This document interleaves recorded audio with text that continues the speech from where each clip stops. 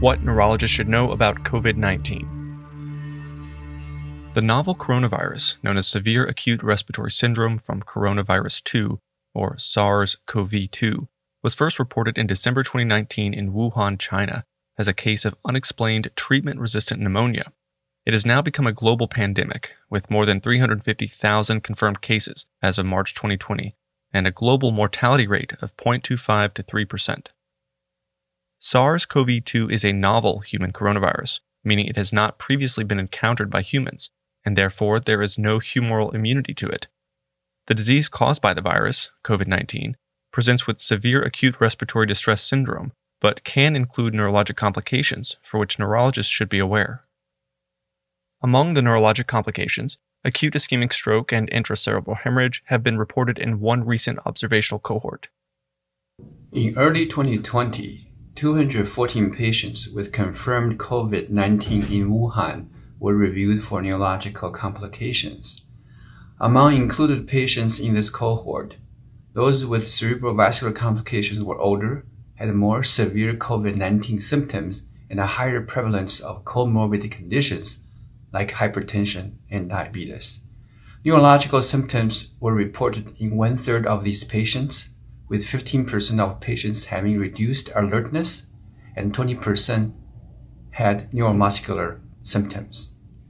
Neurological symptoms were insidious in onset and happened without any typical presentation of COVID-19, such as a fever, coughing, or throat pain.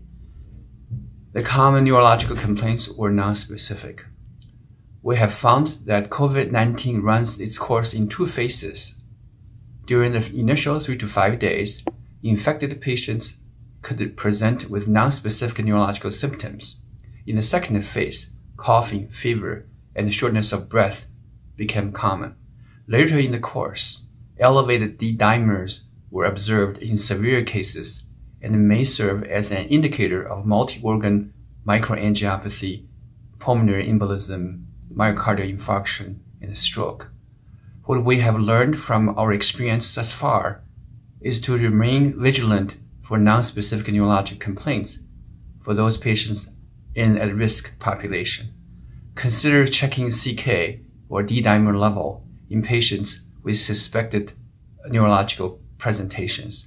Protect yourself with PPE and engage with your hospital leadership to determine the most appropriate use of actions regarding the use of MRI, CT, EEG, and other neurodiagnostic tools. In this way, we can reduce the likelihood of contaminating these resources and optimizing their use for our patients in the need for any other advanced testing. As we continue to witness the spread of the COVID-19 pandemic, we hope to learn more about the neurologic and systemic complications of this disease. Anti-malarial agents, immunotherapies, and antivirals are being explored as potential treatments for the condition, but data are limited. The National Institutes of Health has implemented a Phase 1 clinical trial evaluating the safety of the first COVID-19 vaccine, but experts do not believe a vaccine will become commercially available for 12 to 18 months. For more information on the coronavirus, check out the AAN's COVID-19 Neurology Resource Center at aan.com/COVID-19.